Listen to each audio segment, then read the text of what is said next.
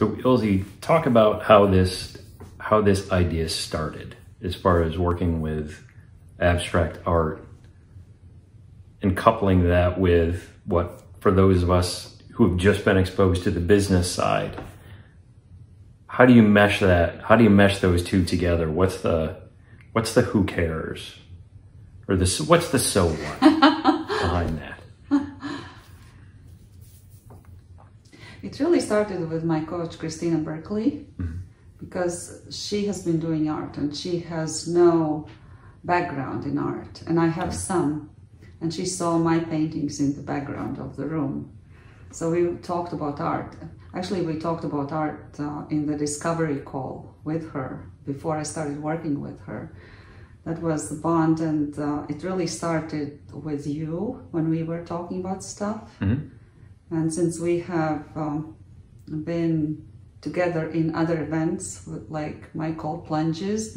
Oh, and remember my birthday too? I did something like an art event. I do. But then I noticed with you that you were so open to experimenting. Actually, you have been one of my ideal clients, if not the ideal client type, if I can say so. And since I have been analyzing myself, what's wrong with me, you've heard from my speeches over the years, where I've been trying to figure out what's wrong with me.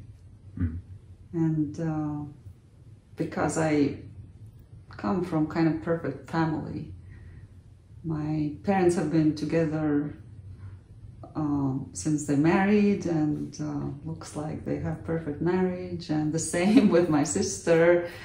And I am like the black sheep among the white ones, and I've been trying to figure out what's wrong with me, and picking myself apart and trying to, you know, read all kinds of books and everything. And then I came across this one book, actually, where I realized that nothing is wrong with me. And I don't know how it started with art, is that I noticed the same patterns within you. And I know that there's nothing wrong with you, that you are actually extremely talented and open to all kinds of things, and have your, how you say, many faceted, I don't know. Multifaceted. And I just thought I would try to experiment with you to see how open you would be to this kind of thing, and how that would help create a metaphor that you could use in other areas of life. And it looks like it worked. That it created miracles. What do you think about it? I'd agree. I think the one thing that well, there are a lot of things that stick out there, but the one thing I'd want to clarify is that, you know, when I think of metaphor, that's words on a page. And that's kind of where it lives and dies. Which this has been really much more actualized than that. I think the phrasing behind it is perfect.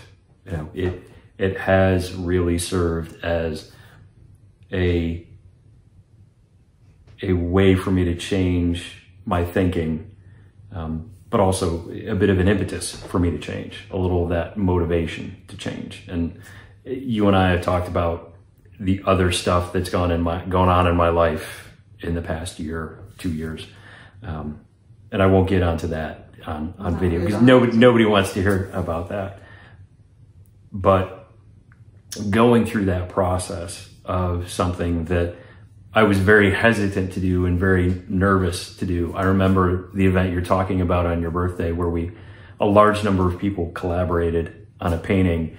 And thinking back to that, I was very much in my brain, you know, trying to be very precise and trying to figure out how the moves that I made or the marks that I made were going to impact how everything else looked. And I can't do anything that's not going to fit in right. What those people use for colors, and this shape isn't going to fit with that.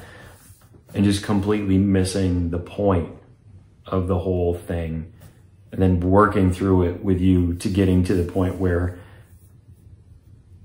just doing something completely, I don't want to say stupid or inappropriate on the canvas, but that wouldn't make sense from looking from a purely analytical view, and then having it turn out absolutely beautifully with some help from somebody that knows what they're doing to correct the error. But more importantly, seeing how to apply that same process in the other parts of my life, as far as embracing taking a risk and figuring out, what boundaries need to be held and what boundaries are just there because I've thought about them and put them in my head. And that's the only place they are. So working through that with you for art was a really safe place for me, because it let me keep all those other boundaries in my head, and the rest of my life let me keep them in place and play very safely with the art until my brain finally started turning things. And it's like, well, you can do this in other places too, and take a little more risk and not be afraid to make change and kind of embrace the opportunities that are out there. I noticed the word you picked upon, the metaphor. Is story a better word? Or I think story, and I'm drawing a blank, of course, on the word for it. To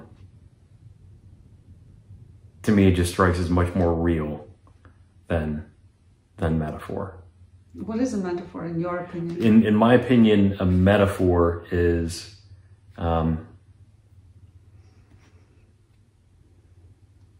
it is saying something that represents something else, but is not necessarily as tangible. Yeah. Like if I told the story about, filling up your life, the story that we've all heard a million times about, you have a jar and you put different stones in it to represent different parts of your life. It's very creative and imaginative, but there's a bit more of a jump to make it real and tangible compared to what we're talking about here. Does that make any sense? Some metaphors, in my perspective, seem a little more disconnected from reality. Oh. Whereas what we're talking about really was very grounded in reality. I may just be parsing words and splitting hairs. But no, but that's fun. That's part of this self-discovery and whatever works. But we've talked also about religion, right? We have. And part of Christianity is the Bible, right? Bible studies. And we both know that it's like a bunch of metaphors, yes, right? very much so. And then we also know that at the beginning they were just stories, and the Bible was actually written down on the paper hundreds of years after, right? Well, starting hundreds of years after, and then continually, depending on what Bible. If you go into Anglicanism, it was only in, I'm not going to throw a year out there and make myself look foolish, but it was well into the Middle Ages. And I am not testing your knowledge of Bible, but the thing is, why is it still living? Because it serves people, right? Yes. In the same way. And we are basically creating our own Bible. We are creating what works for us. Yes. Or in your instance, what works for you. Yes. And what we are offering now, what we have created, the system, so to say. Yeah. Not sturdy yet, but we have an idea how it works. Pretty good idea, right? That we can offer to the others. Yes. That can serve as a metaphor. Yes.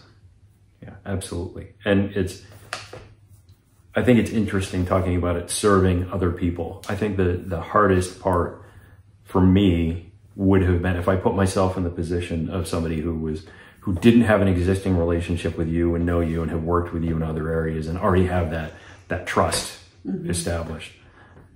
It would have been a very, very hard thought, and you saw it the first time, to just completely embrace it and disconnect my brain and let myself really engage in what was going on as a first step. And then as a second step, allowing myself to continue that same mindset and letting it spread to other areas of my life. Like that, that would have been a very, very challenging thing for me to do, you know, a year ago. Yeah. So this works. It absolutely does. It absolutely does. And it's rather addictive. Once you start going down that rabbit hole, you know, you start trying to figure out, all right, how can I replicate this? It's interesting. You know, you and I still collaborate a little bit on painting, which I absolutely love. I've tried to figure out how I can try and get that same experience when we're not actually working on painting and I'm sitting at work. So today I had a sketchbook and some charcoal delivered, so I can, during work when I'm stuck on something, I can maybe take 10 minutes and try and regain that same unplug regular brain or conscious mind, let subconscious mind start churning on something and start solving other issues. Yeah. The key is to get out of your analytical mind and connect to your subconscious mind, right? Yeah. And if you can recreate it, it's really like a skill for me. For instance, I have also mentioned this, I don't know if you remember, but as a child, actually beginning age 3, I think, I was sent to a dance school to learn the basics of the ballet. Okay. And my trainers were very, very strict, so I had strong foundations beginning at the age of 3 up to the age of whatever, I don't know, 18 or so. After that, at some point in life, I learned different styles of dance. One of them was modern dance or modern ballet.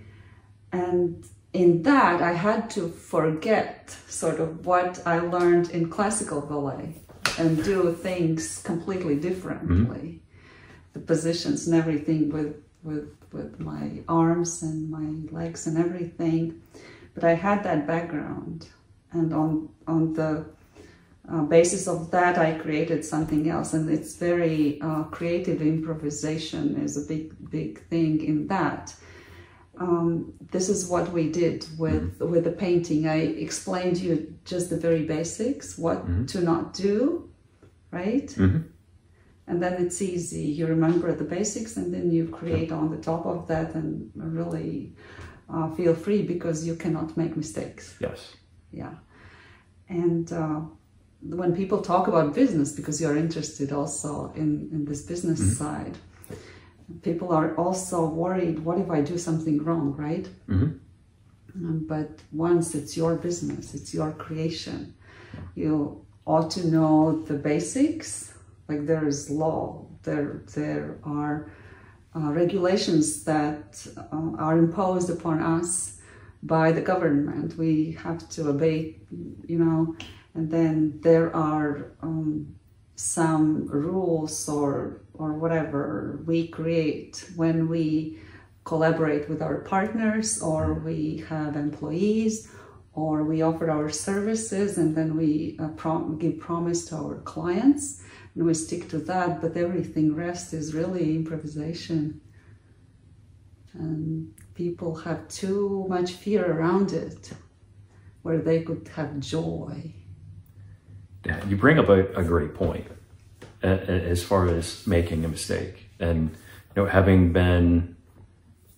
worked a little bit with entrepreneurs and then being in a corporate environment for $70 billion company, supposedly the safest environment you can get, mistakes are made all the time. If you have a business, regardless of what it is, you are going to make mistakes. There's no way around it. But to your point, you can either choose to obsess about that and worry about trying to keep everything perfect and, oh, I don't want to take a risk and try and add more clients because what if this happens? But you can live in that spot. And if that's where you choose to live, that's great. Good luck. Or you can decide to open up a little bit and embrace what you really enjoy and love about it. And you may make a few more mistakes than you would have if you were really, really careful, but you're also going to succeed much more brilliantly, and you're going to enjoy yourself so much more along the way. It's going to be so much more fun to be right, wrong, right, wrong, and just loving it, as opposed to right a little bit, right a little bit, right a little bit, right a little bit. It's having done that for the last, how many years am I going now? 18 years at a large company. It's, for some people, it's great. They love that. I really want to get back to the, let's take some risk and let's enjoy ourselves a little bit, and let's win spectacularly, and let's fail like we are set on fire, and just try and enjoy it. Yeah, because there's that saying at the end of the day, but we can rephrase it and say at the end of the life. Yes. Yes.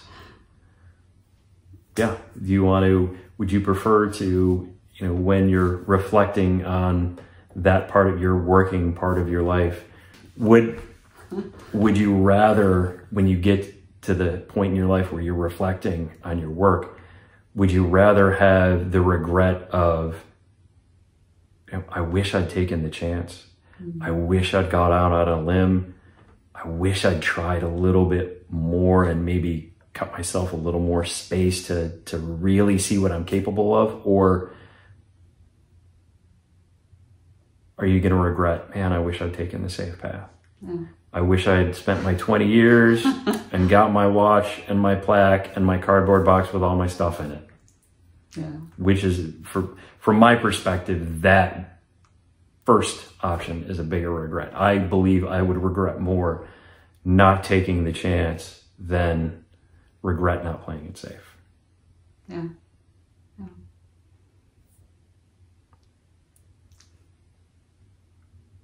So as we were going through the process, and especially after we had done a couple of paintings together, what I started to realize is going through that arc of, starting out where it's just getting a comfort level, being willing to put some paint on that blemish-free, pristine, absolutely gorgeous piece of canvas when I have no idea what I'm doing. I have no idea how this is going to look like.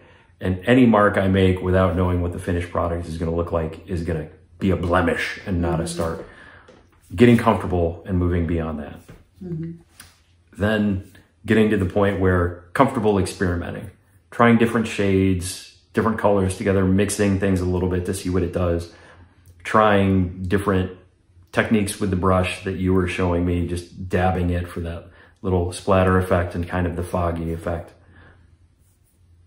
And then getting to the point where you're really getting engrossed into it, you get pulled in, and you start seeing not necessarily what it's really going to look like at the end, but you start seeing shapes kind of form and how things start playing against each other with the contrast between colors and light versus dark spots on the canvas where there's nothing and where you've painted things.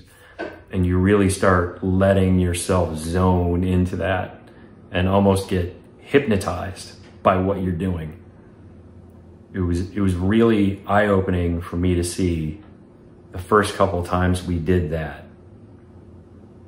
feeling of disconnect, where even if I wasn't necessarily thinking about something else, whether it's a work problem or a personal problem, your brain, my brain felt like it was still turning on that without me really thinking about it. And the number of times I felt like I had an aha moment while really focused on a painting, and then light bulb goes off of, oh, here's a little clarification on that thing you were thinking about 2 days ago and worried about. Here's just a little nugget to work on for that. Those type of moments for me, that was one of the big takeaways as far as how applicable and important this is, and what a great tool it is if you're open to it.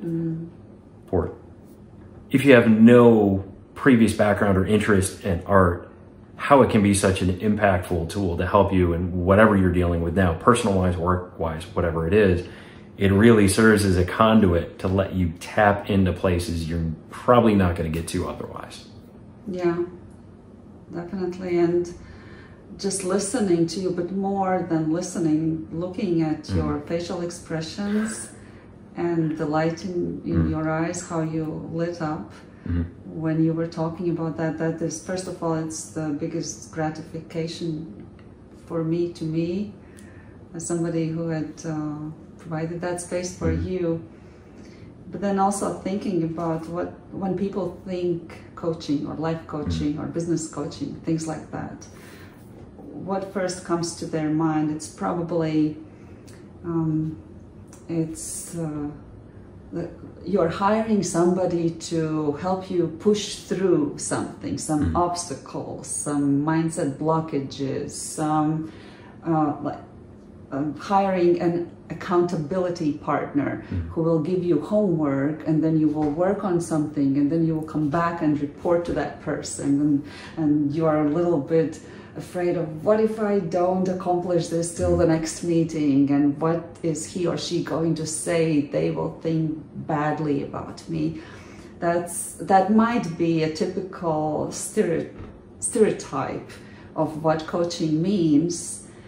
And yeah, there is a component of that if you choose that to be the component, but how coaching has served me as a coachee best, because I have been in that role as well, is when I have been truly seen, because I am also the worst critic of myself. I push myself, and previously, if you noticed, I used the word, a coach is going to help you push through those obstacles, and I don't need more pushing much.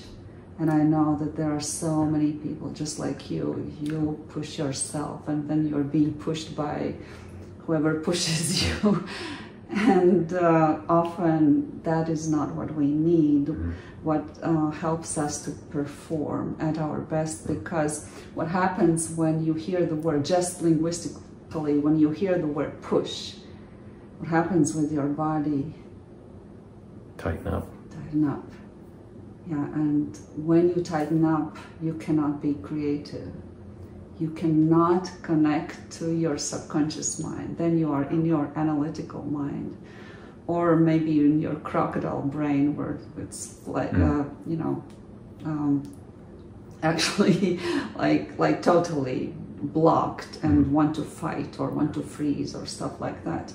What we want is to connect to the subconscious mind, which is the inner child's mind, that mind where you allow yourself to create and see possibilities fearlessly, where you don't have that background of previous experience of being criticized or being punished and stuff like that. That's what we want. So we don't want the word push. I don't want to have that word in my tool set as a coach. I serve with love and kindness because that has served me. That's one of the things I really have loved about your approach working together. Is it's very subtle at times. And don't get me wrong, there are times where you are very direct about the thing you're asking about, and a few times you've called BS on responses you've gotten. But a lot of time, especially when working through a medium like the art, you just very subtly drop one question that just kind of plucks on a string somewhere, just very casually, and just twings it a little bit, and it starts further conversation. And it's always, that's probably the way to characterize it, is it comes much more across as just having a conversation with a good friend who you know actually cares about you, and it's not about, you know, getting a billable hour. It's more of they're really interested in what's going on and just want to kind of talk through it. And that's been fantastic. Oh, thank you. And I should probably go get ready to have a conversation with. Yeah.